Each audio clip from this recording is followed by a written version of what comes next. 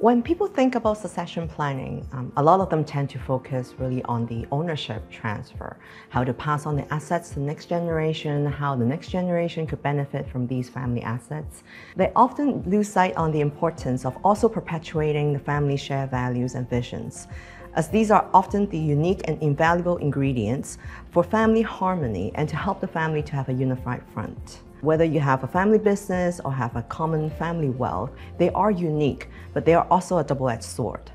On the one hand, the family could benefit by pooling their resources together for economies of scale and enjoy the benefit of having shared values, history, and a very solid relationship between each other.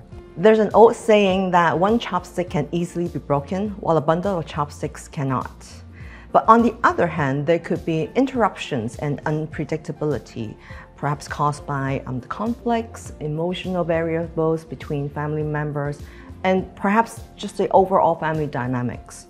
So it is very important to have proper family governance processes in place, which could help the families navigate and manage these uncertainties and challenges, particularly as they grow in size and complexities.